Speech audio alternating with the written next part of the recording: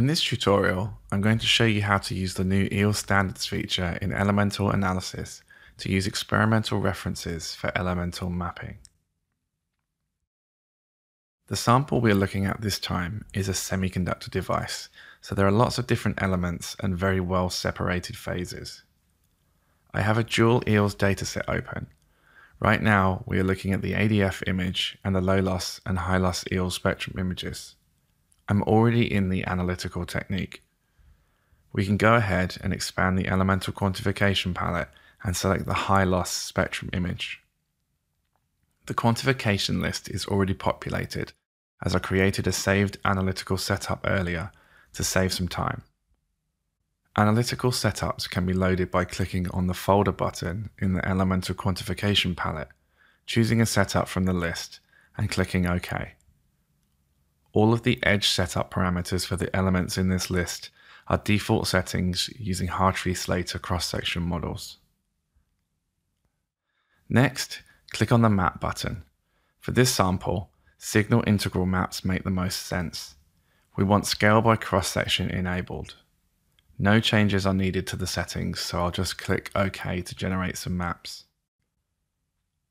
The model-based quantification algorithm has generated us some good-looking high signal-to-noise ratio maps. Phase separation has been handled well, even for nitrogen, titanium and oxygen, which are overlapping signals in the spectrum. I'm going to move the tantalum and tungsten maps to the original workspace so we can look at the features in these maps a little more closely. I'm going to use the spectrum picker tool on the high-loss dataset to extract spectral data over a group of pixels in a region which I know is a tungsten plug. If I drag this picker ROI out of the image window into the tantalum map, a second mirrored spectrum picker ROI is now present in the tantalum map. As I'm using mirror picker objects, any changes to the position or size are mirrored, so we can easily correlate features in the spectrum image and map with the extracted spectrum. It looks like there is some chemical shift or miscalibration at the tungsten edge, but the Hartree-Slater cross-section shape is quite representative of the data overall. Now look at the fit in the tantalum layer. Here the fit coefficient for the tantalum cross-section model is high, but the shape doesn't quite fit the real edge shape. In fact, the software has incorrectly added in some tungsten, as a combination of the two Hartree-Slater cross-section shapes gives the best fit here. You can see the error in the tungsten map. There is a layer of tungsten in between the two plugs, which isn't real. This is a good example of where using experimental standards instead of calculated cross-sections would help us. As we know the phases here are well separated, I'm going to take references from the dataset itself, or internal references, from regions where I'm confident tungsten and tantalum aren't present together, in order to create pure standards for each. Let's measure some standards. First of all, make sure the spectrum picker ROI is in the right place. I'm going to start with the tantalum standard, as I just selected a region that I know is pure tantalum. Next, select the tantalum signal in the edge list. Left-click on the small triangle to the bottom right-hand side of the Map button in the Elemental Quantification palette, and then left-click on the Measure button. Choose an appropriate background window. If our data is dual EELS, we get the option to remove plural scattering from our reference. I want to do this, so I'll click Yes.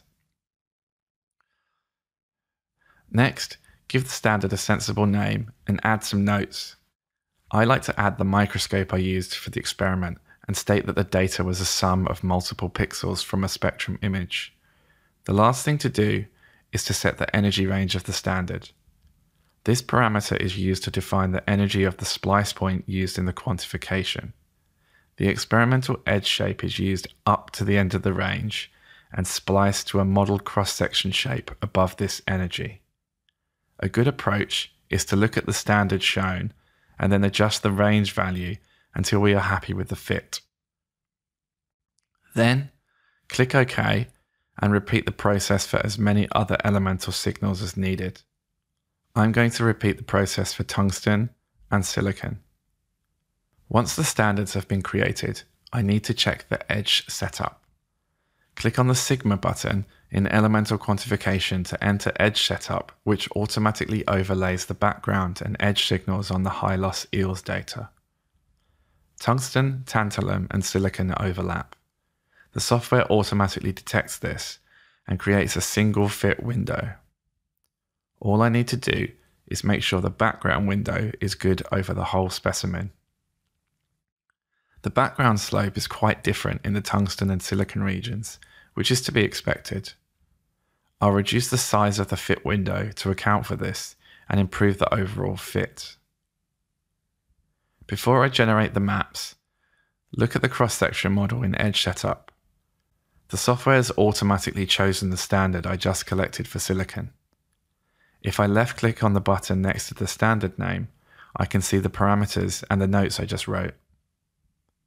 Let's make the same check for tantalum and tungsten. Finally, I'll plot the intensity maps as before. Now, let's compare tantalum and tungsten again.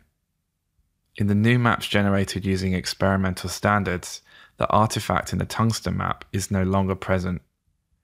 This is because the true edge shapes are now represented accurately in the fitting.